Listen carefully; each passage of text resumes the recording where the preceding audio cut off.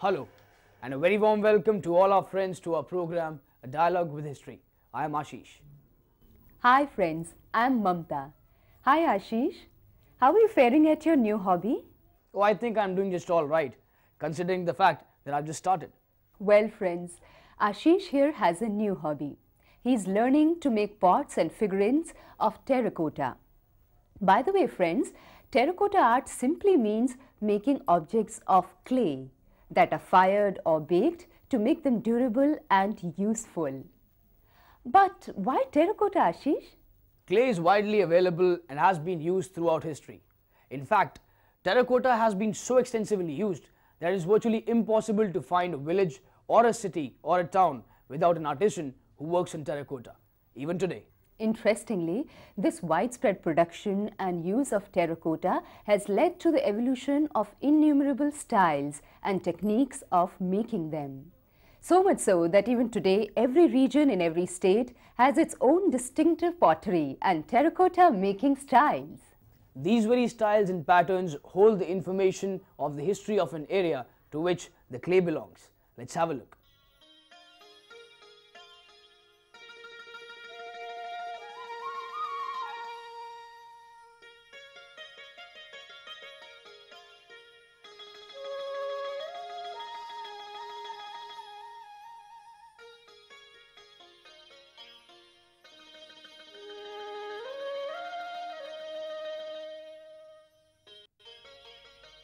Terracotta dates back to antiquity in India.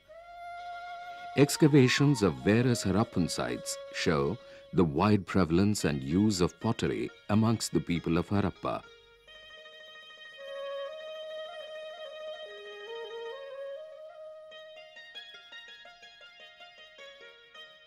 The most important and widely used production of terracotta were perhaps the utensils. This is obvious from the numerous pots, plates, cooking utensils, storage and drinking jars that archaeologists have unearthed. This tells us of the high demand and use of earthenware amongst the people of Harappan age.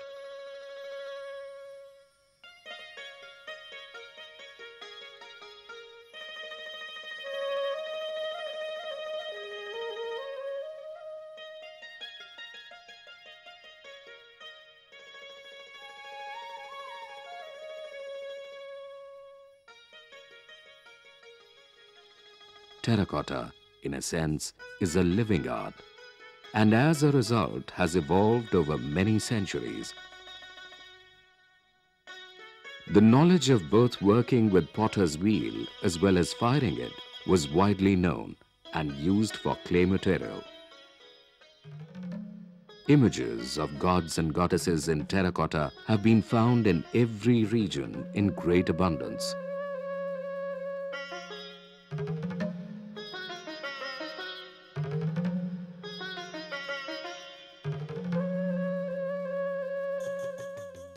Some of the fine examples are the terracotta productions of the Harappan culture, Mauryan age,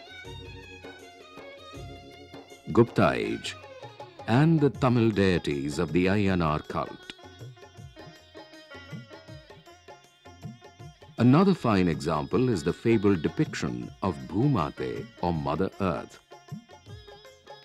We can date the earthenware according to the use of technologies such as the use of potter's wheel,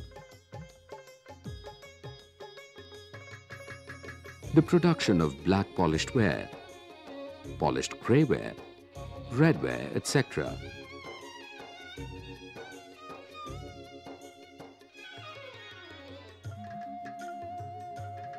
The use and availability of clay and techniques to make terracotta figurines and objects is so vast that states and regions have developed indigenous forms and styles.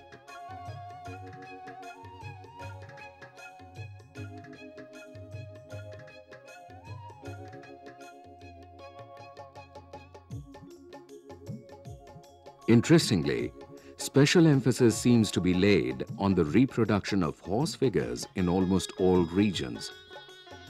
This may be due to the importance of horses during ancient and medieval times.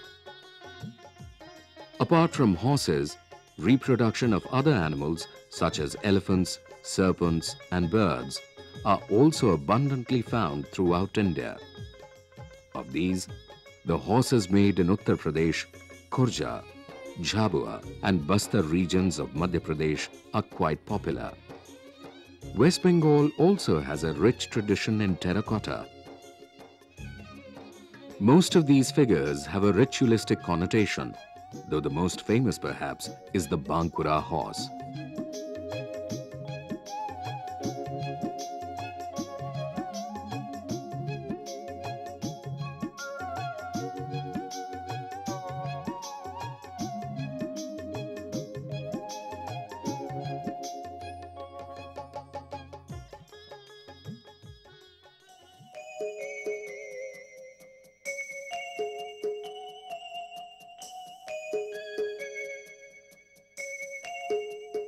Odisha and Madhya Pradesh have a charming tradition of decorative rooftop tiles made partly on the wheel. These tiles have figures of elephants, monkeys, bears, reptiles, gods and goddesses.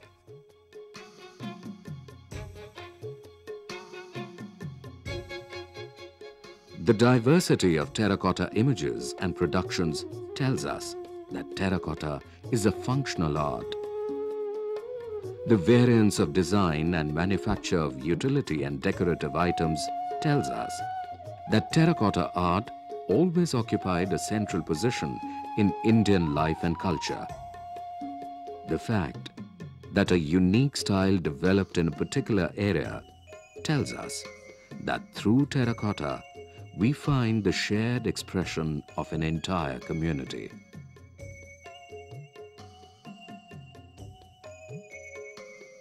Terracotta art bears testimony to the varied and ancient traditions of its practice in India over 5 millennia.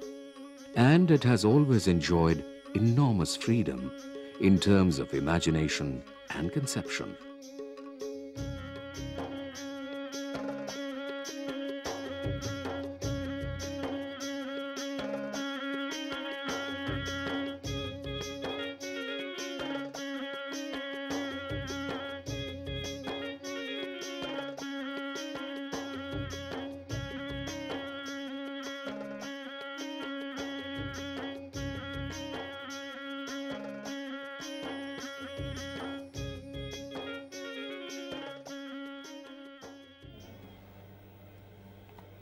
Hey, your hobby has a very interesting history.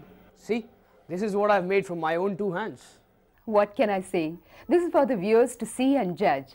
But I must admit that the talent of expressions of the hands and fingers is truly great. You know, if you have the talent of using your hands effectively, you can make anything out of nothing. And tell great stories too. Care to elaborate further? Sure. I was talking about puppetry. Do you know, friends, that puppetry is an intrinsic part of the history of Indian theatre, and it has evolved through many styles.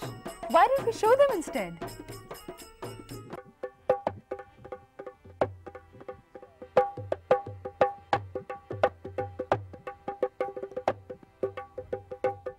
Kathputli or string puppets originated in Rajasthan. Originally from the area around Nagaur in Marwar region.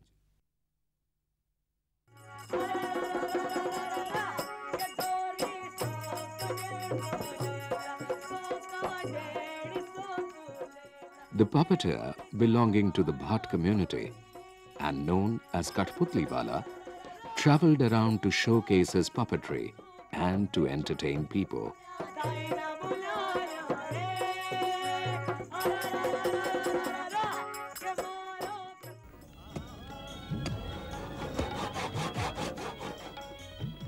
As is evident from the name, Kathputli, the top portion or the face of a traditional Rajasthani puppet is made out of wood.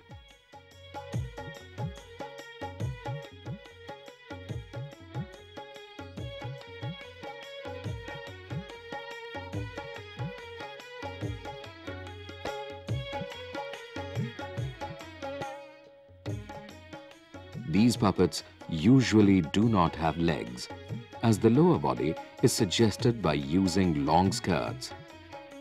The puppets generally wear bright, rich, vibrant clothes and have usual accessories like swords, turbans, crowns, in accordance with the appearance and the character that they depict.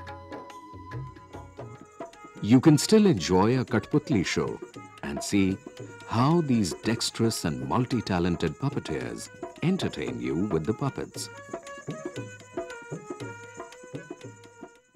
Another traditional form of puppetry is Putul Nach of West Bengal.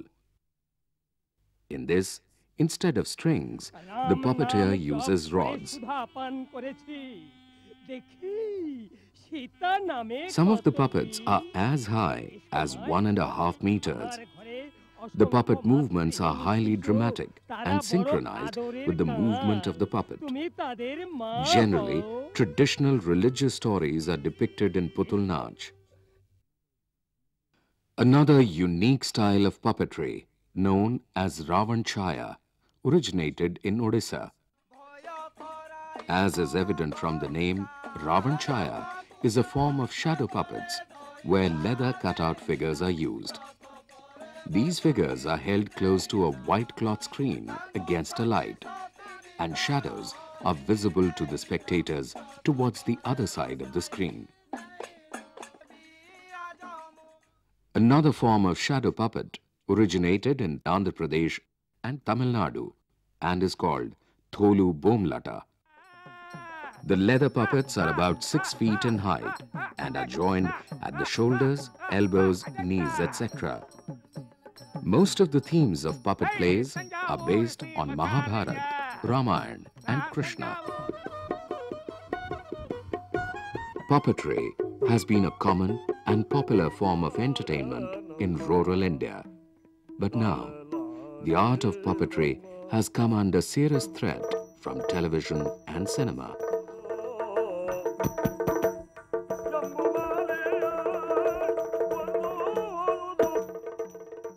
The traditional arts are hard to be competed with. Yes, but puppetry is being overshadowed by various other media. Only a little patronage can help it survive. Many organizations are promoting different styles of puppetry. You can also support these activities by visiting various puppet shows and exhibitions. Ashish, we now present a report on the great strides of Indian astronomy. Take a look.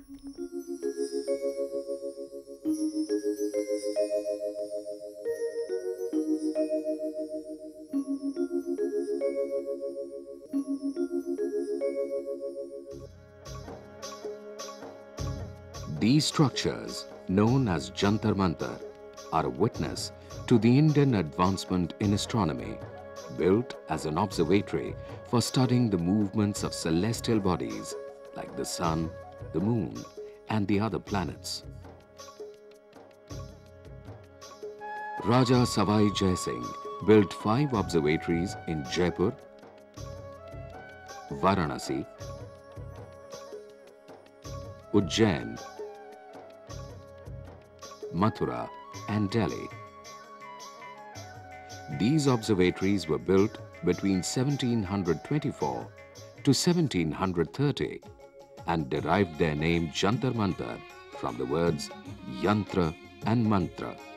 Yantra for instruments and Mantra for formula.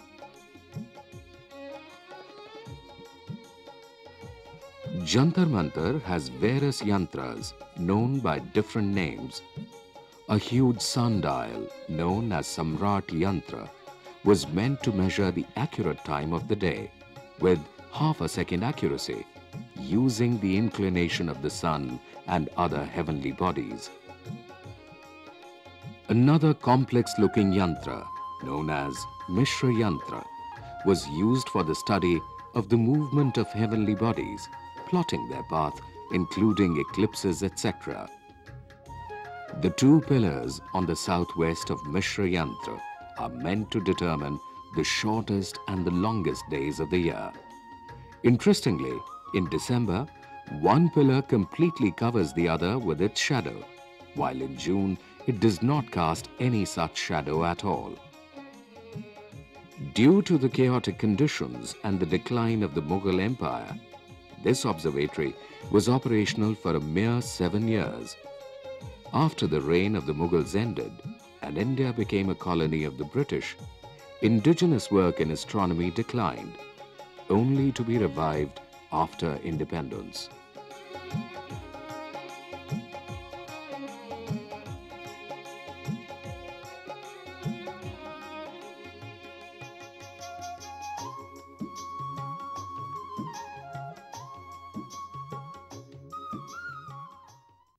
The contributions of astronomers and mathematicians like Aryabhat speak volumes about the state of Indian astronomy in the ancient times.